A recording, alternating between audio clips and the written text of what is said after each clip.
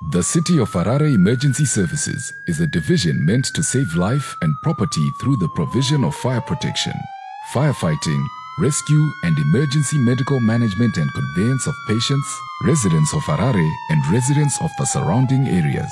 The division is made up of fire brigade and ambulance service sections. The division head office is situated at the Harare Central Fire Station at number 111 Belvedere Road and has 4 sub-offices in Belvedere, Waterfalls, Greenbelt and Kuwadzana. The Chief Fire Officer, Lovemo Mafukidze, gives us more insight on their duties as the emergency services within the city of Harare. The emergency services comprises of 2 sections, which is the fire brigade and the ambulance services. The fire section does rescue and firefighting. It also is a fire prevention section, which it does inspections of buildings so that they are in compliance with the bylaws.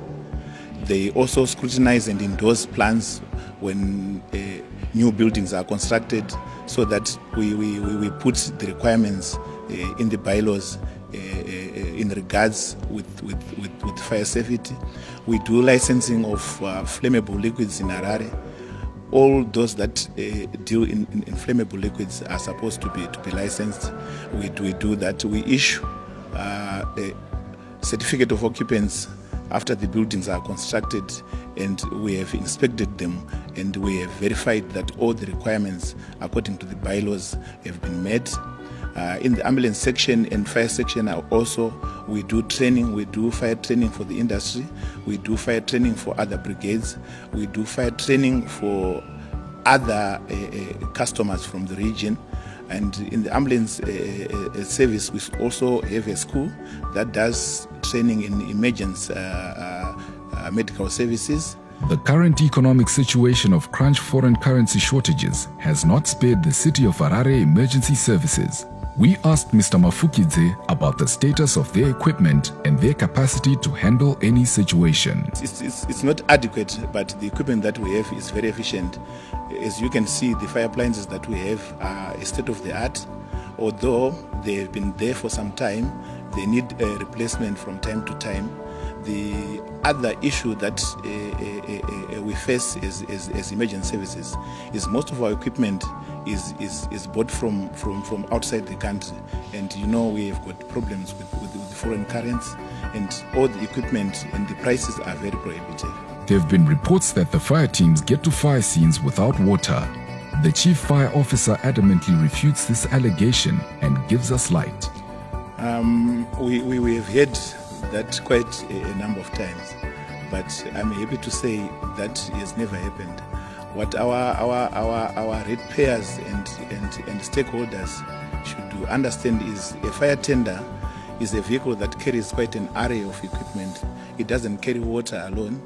This vehicle carries about 1,800 liters of water. When we get there, that water, we refer to it as first aid water. That is the water that we are supposed to use as we get to the scene, whilst the firefighters are looking for the alternative supply of water, which are street hydrants. And if I may say, these fire tenders are tested at 9 o'clock when the shifts interchange. And at 7 o'clock in the evening, they carry out what they call a roll call. In that roll call, everything is tested to see that everything is functional. The water tanks are checked, are refilled. There is no way a fire tender can leave a fire station without water. Even if you were to go around, there are fire tenders that are off-run. They always have water. The reason is keeping water in their tanks will save the tanks. They don't rust. It will prolong their lives. No fire tender leaves a station without water. But because they are designed to carry a specific amount, when we get to the scene, we use that water, and when that water is depleted, people will then say they came without water. But no fire tender leaves a fire station without water.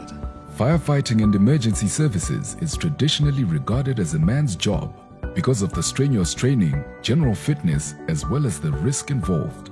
However, That is not the case with the staff complement of the City of Harare Emergency Services Department, as women are now part of the brigade. Agnes Chinjende, a supervisor in the Fire Services Department, takes us through a day in the life of a firefighter and how she balances that and being a mother as well.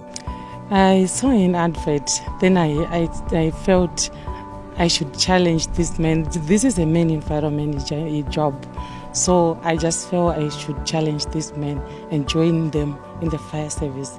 I'm the first female firefighter in Harare, the pioneer one. So I just wanted to break new ground. Yeah, that was my wish. When I get here, I change into my uniforms, then do my duties. I'm a leading firefighter. I do my roll call. We do roll call first thing in the morning, our parade. Then I give duties to my fellow firefighters. Then the whole day for me is for the supervision of my fellow firefighters. I supervise firefighters. Yeah, that's the main duty of a leading firefighter. Being a woman and working from 9 in the morning and 9 the following day in the morning again, 24 hours.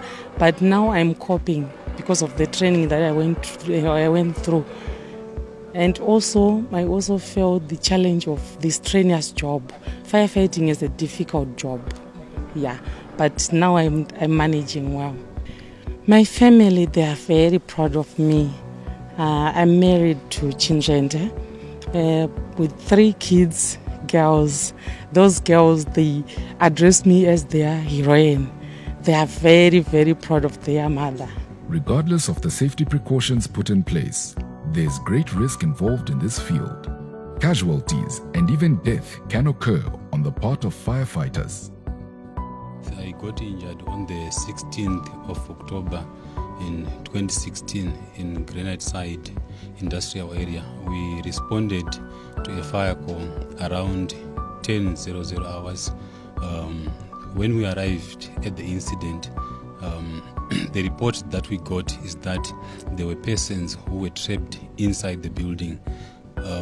But when the officer in charge tried to make an evaluation of the situation, there were no signs which could show that there were flammable liquids that were stored inside the building. So when we entered the building, also we were fighting the fire as well as searching for the victims.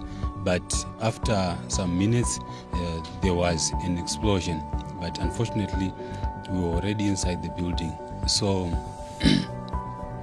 visibility became actually impaired because of the fire, so you could not see anywhere to go. But I then to crawl down, and I started crawling from the point where we were tracing the hose. So these bent hands here, these hands were actually bent because I was crawling in boiling ethanol, because that was the only way to trace the way back.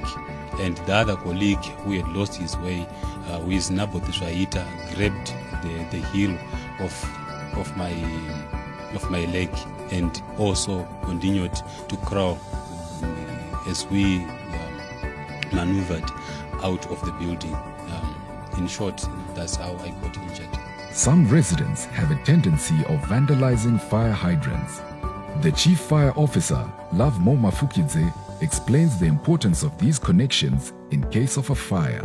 Yeah, there are some cases where we go to places where we find the fire hydrants, like we've said, they are vandalized, or the signs that depict their positions are defaced or they are removed. And then you find firefighters, after the water that is in the appliance is run out, you see them moving from the incident, going to fetch water from the nearest hydrants. We always encourage the residents not to deface or vandalize these fire hydrants, because they are there for a purpose. The reasons why they are there is when our firefighters get there, they know how to locate them. But in most instances, you will find a fire hydrant that is situated in front of a residential stand. There is now lawn on top of the cover.